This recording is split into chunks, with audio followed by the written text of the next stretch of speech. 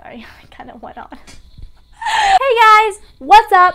Back with another video and back with another collab. This one is with Courtney Tay. I will put her YouTube whatever on the screen in the description box below. You know the drill. And this one is 20 things to know to grow your channel. I'm going to be doing 10. She's going to be doing 10. So after you watch my 10, then go ahead and head to her channel. Or if you're coming from her channel, hey, what's up? I'm Tori.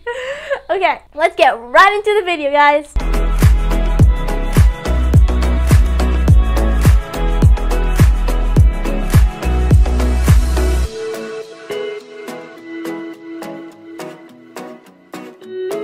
First thing that I thought of is definitely consistency.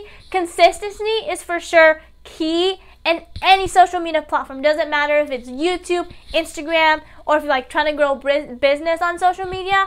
Consistency is definitely key.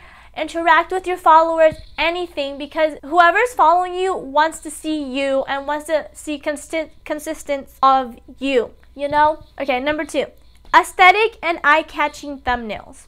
I have been going through with a lot of thumbnails, I know that, because honestly, I cannot decide. It's just me and my damn OCD, okay?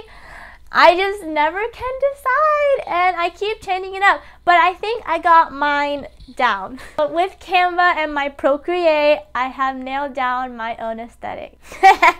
Okay. So yeah, definitely that, because you know you want people to click on your video. So if you like have like a very boring picture of just you and like nothing on this like picture, it's just like, do I want to watch that? You know? Number 3, cuts and edits that make your viewers want to view your whole video. So yeah, definitely, like, obviously if there's a trend on YouTube saying like unedited rant of someone, then yeah, but other than that, if it's not that, then try to like interact with your viewers when you're filming, and just like, I know you're like filming to not filming, but you're talking to like camera, so it's kind of hard, but just think of all those subscribers that you have or followers that you have, and just think that they're going to be watching you. So it's like you talking to them, you know what I mean? So like, just like be happy, be you, and they will like that, and you will get more viewers, more subscribers, more commenters, whatever it is. And just like, don't pressure anyone on like on any other social media platform, because that does not work. You want to gain them naturally and organically. But yeah, about the cuts and edits, sorry, I kind of went on.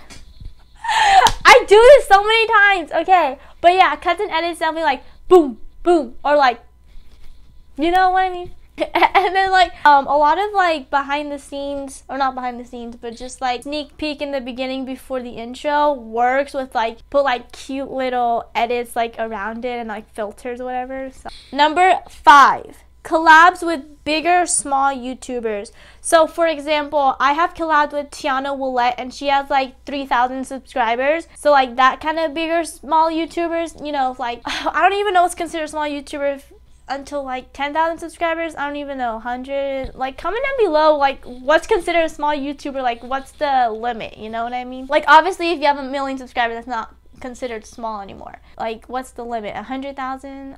I don't know. But yeah, anyways, try to collab with them. Like, honestly, I love collabs, because that's how literally I grow organically, because like they talk about you because they're collabing with you, and then their viewers or subscribers will check out your channel and watch your videos, so it gives you more views, and then so they will subscribe if they want to. Number 6, having a niche on your channel. I heard a lot of things about having a niche. It's good to have a niche, but I also watched this video from Shelby Church, and she said like secrets that YouTubers don't tell you. Having a niche is not really that important, but of course if you want to have a niche, you can. It doesn't really matter, like that's up to you.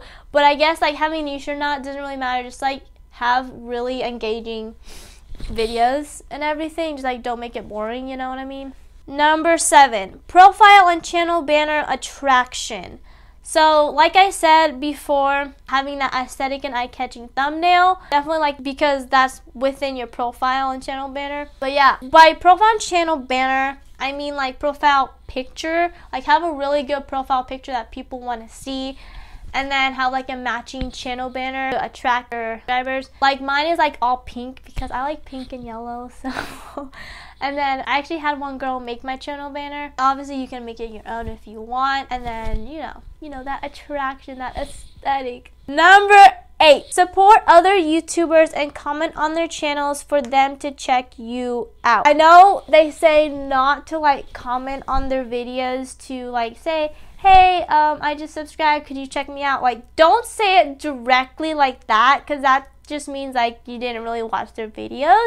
So in this case, just like comment something after the video, like something you really liked in their video, or just like something you really liked of their channel. That gets them to read their comment and then actually reply to you.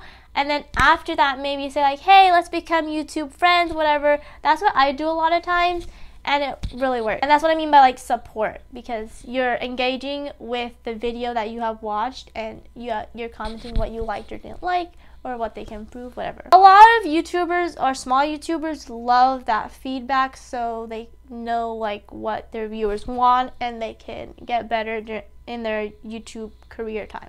Number 9, brand collaboration. So I've seen a lot of small YouTubers get brand collaborations with like different unboxing monthly boxes. I think that makes sense. And collaborations are definitely a good deal if you can get them. I feel like I haven't gotten like a YouTube brand collaboration, but I feel like my brands would have to be like Monet and then Snap. I normally do those a lot of times on my Instagram and sometimes I guess TikTok, but I just feel like I have all this content planned, that's why I do it on there. But yeah, definitely brand collaborations are a big hit. I feel like a lot of bigger small YouTubers tend to do it more, so I'm just putting it out there.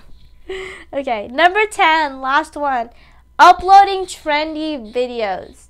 For sure, this is a hit, like the iOS 14 one. If you have uploaded your iOS 14 customization, put your hashtags, whatever. So for sure, that is it for this video. I hope this helped somewhat some small YouTubers watching this. If it did, let me know in the comments down below. If you have any questions or whatever that I didn't realize I didn't say, let me know. I would love to reply to that comment or question. Don't forget to like this video, and you know the drill, just like subscribe if you aren't subscribed, and I will see you guys next week. Bye.